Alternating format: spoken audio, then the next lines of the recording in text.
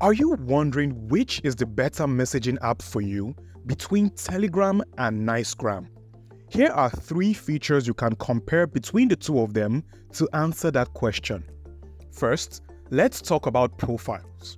On Telegram, you can have a maximum of 3 profiles on your device for free and up to 4 profiles if you pay for Telegram Premium. But then, that's all you can get. This means if you have multiple businesses and need more accounts, you're limited to just a few profiles before you need to get a new device. But with Nicegram, you can have dozens and even hundreds of profiles active on the same device for free. No limits, no need for subscriptions, just unrestricted access to your multi-account needs.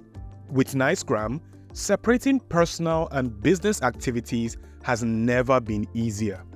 Next, let's check out the built-in AI assistants. As of today, Telegram does not have any built-in AI. If you need AI services, you'd need to go use ChatGPT, Gemini, or other third-party applications outside of Telegram. It divides your social experience and makes you constantly go back and forth between apps, which can be annoying. But with Nicegram, you have access to Lily AI, a powerful AI assistant offering multiple services within the Nicegram application.